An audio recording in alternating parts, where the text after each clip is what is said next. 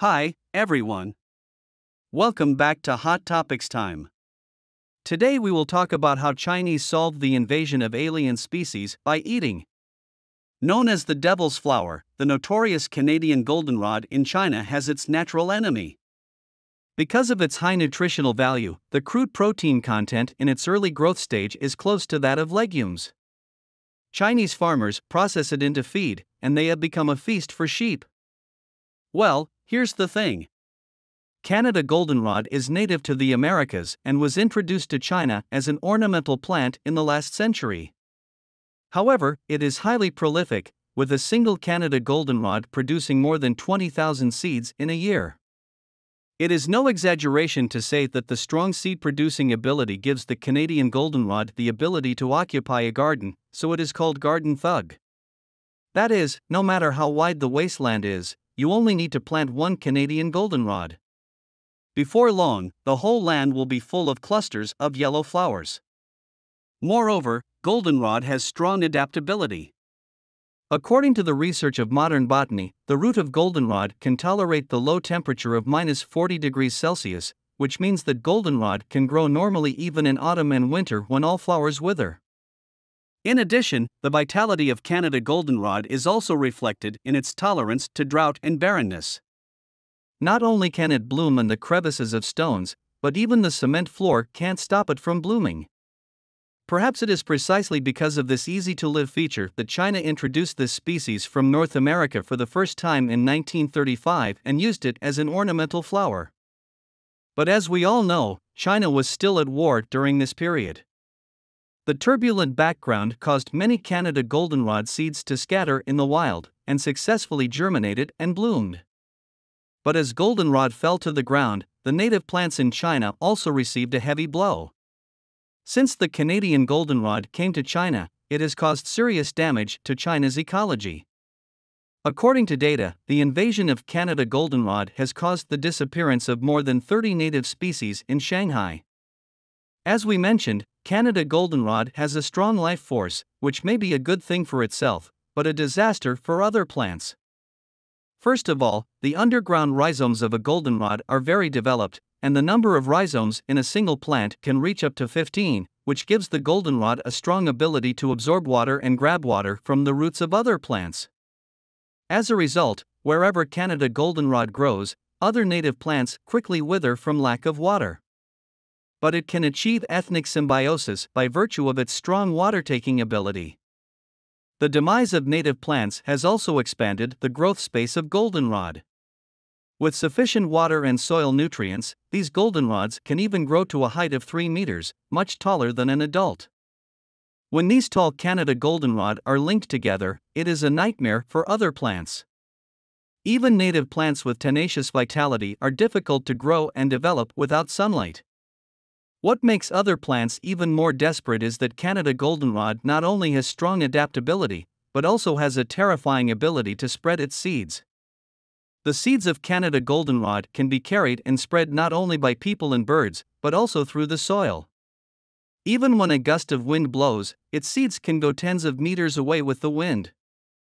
For native plants, it is a ubiquitous devil, and it can cause harm to any place when it comes with the wind. It is precisely because of this strong transmission ability that it is extremely difficult to eradicate the Canadian goldenrod in China. After all, the usual eradication work only needs to uproot the plants, but for goldenrod, it needs to be preserved, and even the staff's clothes must be specially washed after eradication. Otherwise, the seeds of it are likely to carry out a new round of propagation while being eradicated. At that time, with the arrival of spring, these yellow flowers will come back again, endlessly. Unexpectedly, just when everyone was at a loss for the Canadian goldenrod, the savior sheep appeared. Faced with the current situation of the rage of Canada goldenrod, can we turn waste into treasure and make goldenrod into fodder? Chinese sheep farmer Xiang Jizhong put this idea into practice. After getting in touch with local experts, he began to add goldenrod to sheep's feed. The results of the experiment were unexpectedly successful. Sheep not only like to eat goldenrod, but goldenrod is also very nutritious, and the crude protein content in the early growth stage is close to that of legumes. More importantly, using Canada goldenrod as feed saves a lot of feed money. In addition, local farmers can earn money by cleaning Canada goldenrod. But the most important thing is whether the feces excreted by sheep after eating Canada goldenrod contain seeds. What if the seeds of Canada goldenrod spread to other places through sheep? This concern is justified to some extent, because plants have already learned to use animals to disperse in the process of evolution, and even some seeds must pass through the digestive tract of animals to germinate. But sheep eating Canada goldenrod will not have the problem of seed dispersal. Why? Because the Canada goldenrod that the sheep eat is before the seeds have formed. Since the seeds have not yet formed, the sheep manure will not contain seeds. In addition, the food will stay in the sheep for a very long time. During this period, it will be decomposed by microorganisms and processed by gastric acid. It is difficult for the seeds of Canada goldenrod to escape the digestive tract of sheep. Since sheep can eat, can cows eat it? A Chinese animal husbandry company crushed a Canadian goldenrod flower and fed it to cattle, and found that the cattle did not reject it, and preferred to eat flowers and tender stems. Later, local farmers also discovered that rabbits also like to eat goldenrod, and processing goldenrod into grass powder to feed for rabbits. In addition, feeding geese with Canada goldenrod instead of a certain proportion of concentrated feed will not only not affect the growth rate of geese, but also increase the egg production of geese. See, Canada goldenrod, which was devil grass before, now turned into a high-quality forage grass after finding the right place. In fact, China lacks high-quality forage, and it has become an obstacle for the development of China's dairy industry. If Canada goldenrod has the potential to become a high-quality forage grass, maybe future breeding scientists will improve it and make it a force for China's animal husbandry industry. Do you think so? In addition, Canada goldenrod can replace cottonseed husks as a substrate for growing mushrooms. This is not just a theory. As early as 10 years ago, edible fungus growers in Ningbo used Canada goldenrod to cultivate mushrooms, and found that using it as a substrate for cultivating mushrooms, the growth and fruiting speed of mushrooms is faster than that of conventional cottonseed hull medium. In addition, the cultivated mushrooms have moderate caps, thin stalks, delicious taste, and the yield of mushrooms is basically the same as that of conventional ones.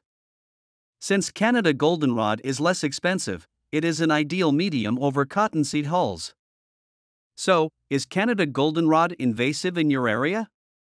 Do you have any effective solutions locally? Okay, that's all for today. Please put your comments below and share your insightful ideas with other people. Thank you so much for your continuous support. Your precious time with us is highly appreciated. Hot Topics time to explore the wisdom behind the news. We will see you in the next video.